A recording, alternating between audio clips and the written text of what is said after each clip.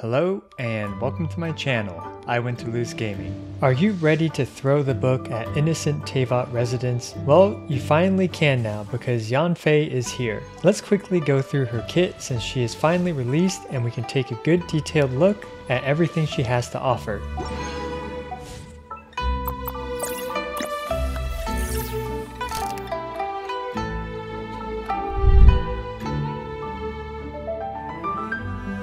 Starting off with her passives, Yanfei adds 5% pyro damage for each seal that she consumes. Yanfei's second passive adds another instance of 80% pyro damage if her charged attack crits on an enemy.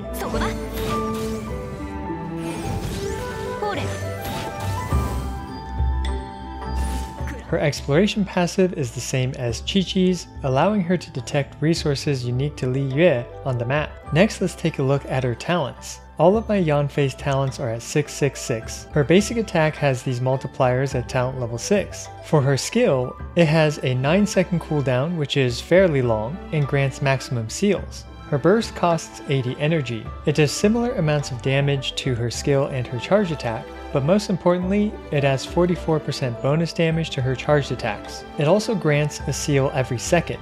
Given its extremely high 80 energy cost, I highly recommend a teammate like Bennett to provide lots of pyro energy particles to her. Going through her constellations, Constellation 1 looks to be a really good constellation, improving both her consistency and sustainability. This drops her charged attack stamina consumption with 3 seals from 27.5 stamina to 12.5 stamina, which is a pretty massive buff for her. Yanfei's Constellation 2 is a nice damage increase if you're hitting an enemy with less than 50% HP. Yanfei's 4th constellation looks like a nice quality of life upgrade that allows her to face tank some stuff when she uses her burst. And finally, Yanfei's 6th constellation is the big one, both increasing her charge attack damage by 11.5% and reducing her charge attack stamina cost to 0 with 4 seals. As you've seen, right now my Yanfei is at level 90, Constellation 0, and she is also using a level 90 3-star weapon, the Emerald Orb at Refinement 5. Her artifacts are also pretty good. One of the first questions I wanted to answer is if she can vape her charge attacks consistently, or at least vape most of her damage with Xingqiu as her teammate. It appears that with the help of his sword's rotating Hydra application, she is able to somewhat consistently vape her damage. My Xingqiu is Constellation 6 though, which helps a bit every 3rd wave of swords. But even for the first couple of waves, you can see that Yanfei is able to vape most of her damage.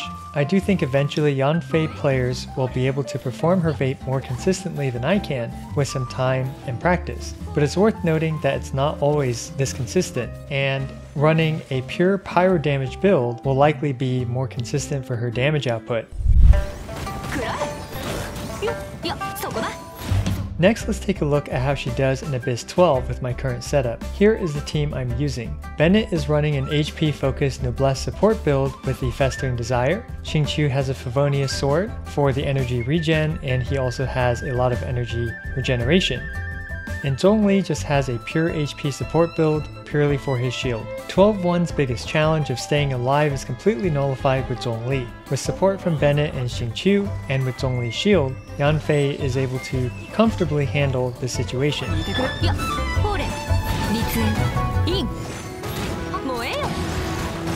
Notice how her charge attack is consistently stun locking and pushing the Geovishaps backward. Now admittedly, it was hard for me to consistently vape initially against these Geovishaps, but quite a few of her attacks do still end up vaping.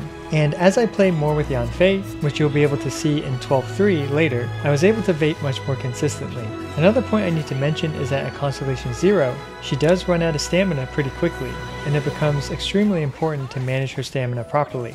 I can see Constellation 1 on Yanfei being incredibly valuable.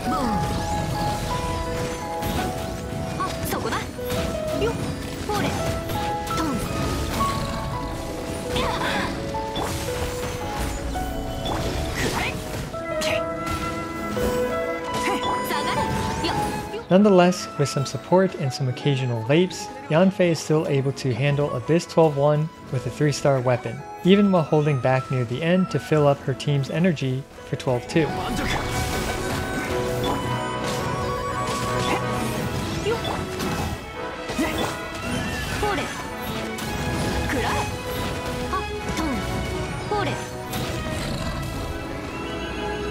In 12-2, you'll see that Yanfei did quite well here. After grouping the mages up, similar to the Geo Vishaps, she very quickly pushes both the mages far away from her with her charged attacks, making it a bit difficult to stay in Bennett's circle and still hit both of them.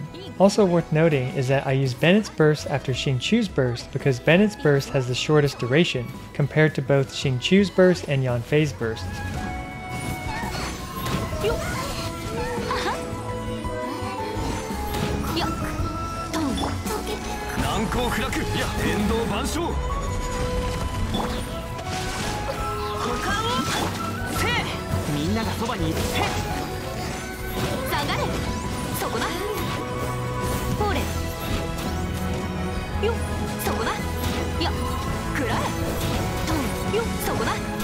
Remarkably, Yanfei and Xingqiu destroyed the Cécine Mage's Electro Shield in no time at all. This does make me curious as to her shield breaking potential. Anyway, onward to 12-3.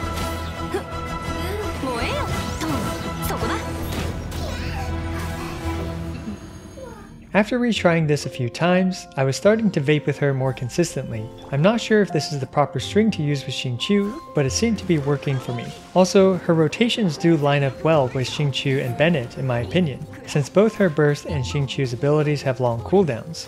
During these cooldowns, Bennett can keep providing Yanfei with Pyro energy particles, and thus allowing their bursts to sync up. Again, Zhongli was hugely helpful, but Yanfei definitely pulled her weight here.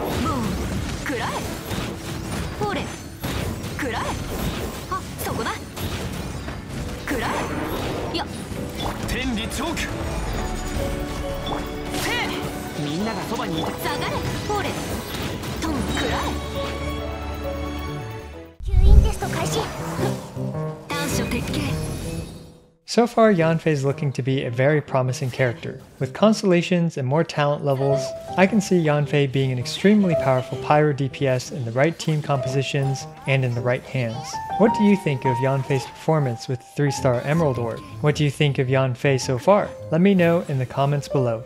Thanks for watching. As always, I appreciate every single one of you. This is I Went to Lose, signing out.